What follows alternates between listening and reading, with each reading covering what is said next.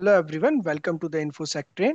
My name is Ayush and I will be your instructor for this entire session. In this particular session, we are going to discuss interview question specifically on AWS. I am not only going to discuss question answer, but also I will explain the concept so that you don't have to cram these answer. If you learn the concept, then you can easily address interview question and as well as you can structure your own answer. Is AWS Shield. Team AWS Shield is used to protect or shield our application from DOS and DDoS attacks. And AWS Shield Standard and Shield Advanced provide protection against distributive denial of service, that is DDoS attacks, for AWS resources at the network and transport layer, that is layer 3 and layer 4. A DDoS attack is the attack in which multiple comprised systems try to flood a target with traffic. A DDoS attack can prevent legitimate end user from accessing the target service and can cause the target to crash due to overwhelming traffic volume. Now, team, AWS Shield provides protection against a wide range of known DDoS attacks and zero-day attack vector. Shield detection and mitigation is designed to provide coverage against threat. Now, team, moving on to the next question. What is Transit Gateway? So, team, AWS Transit Gateway provides a hub and spoke design for connecting VPCs and on-premises network as a fully managed service without requiring you to provision virtual appliances like Cisco CSRs. No VPN overlay is required, and AWS manages high availability and scalability. Transit Gateway enables customer to connect thousands of VPC, and Transit Gateway controls how traffic is routed among all the connected spoke networks using route tables. And Transit Gateway is a regional resource and can connect thousands of VPC within same AWS region. And you can create multiple gateways per region, but transit gateway within an AWS region cannot be peered. And you can connect to a maximum of 3 transit gateway. Now, team, moving on to the next question. So next question is, what is VPC flow logs? So team, VPC flow logs is a feature that enables you to capture information about the IP traffic going to and from network interfaces in your VPC. So flow log data can be published to Amazon Cloud Logs or Amazon S3. After you have created a flow log, you can retrieve and view its data in the chosen destination. And flow logs can help you with number of tasks such as diagnosis, overlaying restrictions, security group rules, monitoring the traffic that is reaching your instances, determining the direction of the traffic to and from the network interfaces. And this flow log data is collected outside of the path of your network traffic and therefore does not affect network throughput or latency. You can create flow logs for VPC, subnet, or a network interface. And flow logs don't monitor packet contents. For that, we require a packet sniffer. Now, team, moving on to the next question. That is, what is Amazon Kinesis? Team, Amazon Kinesis makes it easy to collect, process, and analyze real-time streaming data so you can get timely insights and react quickly to new information. In Amazon Kinesis, you can ingest real-time data such as videos, audios, application logs, website, and IoT telemetry data for machine learning, analytics, and other application. And it enables you to process and analyze data as it arrives and respond instantly instead of having to wait until all your data is collected before the processing can begin. Now, team, moving on to the next question.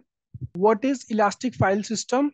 So, team, Elastic File System is an AWS managed implementation of NFS which allows for the creation of shared file system which can be mounted within multi EC2 instances. To support a wide variety of cloud storage workloads, Amazon EFS offers two performance mode, that is general purpose mode, and second one is maximum input output mode. If we talk about general purpose, is ideal for latency sensitive use cases. like web serving environments, content management system, general file serving. And if you don't choose a performance mode when you create your file system, EFS selects the general purpose mode for you by default. And a file system can scale to a high levels of aggregate throughput and operation per second. This scaling is done with a trade-off slightly high latency for file metadata operations. And team EFS uses lifecycle policies with the classes. Now, moving on to the next question, what is database migration services? So team, database migration service is a managed service which allows for zero data loss or zero downtime migration between two database endpoints. And this service is capable of moving data into or out of AWS. It is a managed database migration service and runs using replication instances. Source and destination endpoints at source and target databases, and one endpoint must be on AWS. And one more thing, team, adding on this, schema conversion tools can assist with schema conversion. Now moving on to the next question, what is Amazon Resource Names, ARN? So team, ARN is a uniquely identify AWS resources. We require ARN when you need to specify a resource unambiguously across all of AWS, such as in IAM policies, Amazon relational databases, tags, and API calls. Now team, moving on to the next question, what is Docker? So team, Docker is a open platform for developing, shipping, and running application. Docker enables you to separate your application from your infrastructure so you can deliver software quickly. And with Docker, you can manage your infrastructure in the same way you manage your application. By taking advantage of Docker's methodologies for shipping, testing, and deploying code quickly, you can significantly reduce the delay between writing code, running it in production.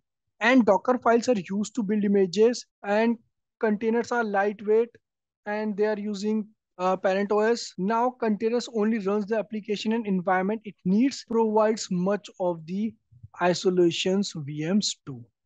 Now team, moving on to the next question, what is AWS ECS? Now team, ECS stands for Elastic Container Service, and it is a fully managed container orchestration service that helps you easily deploy, manage, and scale containerized application. It deeply integrates with the rest of the AWS platform to provide a secure and easy to use solution for running container workloads in the cloud and now on your infrastructure with Amazon ECS Anywhere. And Amazon ECS leverages a serverless technology from AWS Fargate to deliver autonomous container operations, which reduce the time spent on configuration, patching, and security. Instead of worrying about managing the control panel, add-ons, and nodes, Amazon ECS enables you to rapidly build application and grow your business. Now, team, moving on to the next question. What is Amazon Elastic Container Registry? So team, Amazon ECR is a managed AWS Docker registry service that is secure, scalable, and reliable. ECR support private Docker repositories with resource-based permission using IAM so that a specific user or task can access repositories and images. Developer can use the Docker CLI to push, pull, and manage images.